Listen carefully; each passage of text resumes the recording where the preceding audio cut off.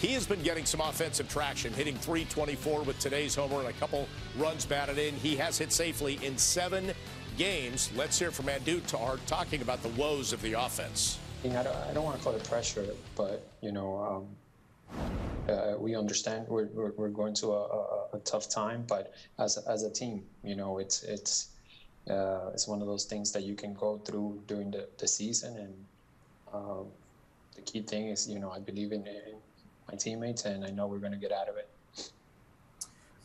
What makes you believe that you guys will find a way to bust out of this?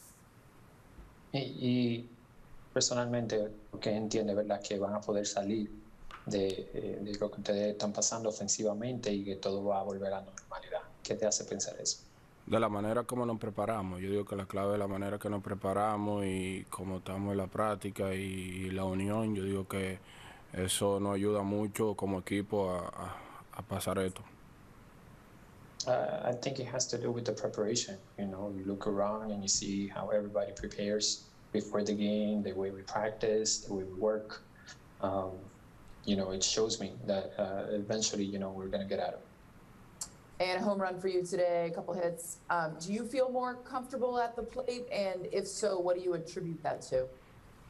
Y en el juego de hoy, personalmente, ¿verdad? 2 tu primer honrón de la temporada. ¿Te estás sintiendo más cómodo en la caja de bateo?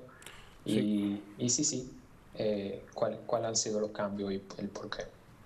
La verdad que gracias a Dios se me está dando más oportunidades de juego y estoy viendo más juegos y siempre miro mi video con mi hitting coach también. Los hitting coach me han ayudado mucho y de verdad que gracias a Dios estoy yendo con mejor plan al home play.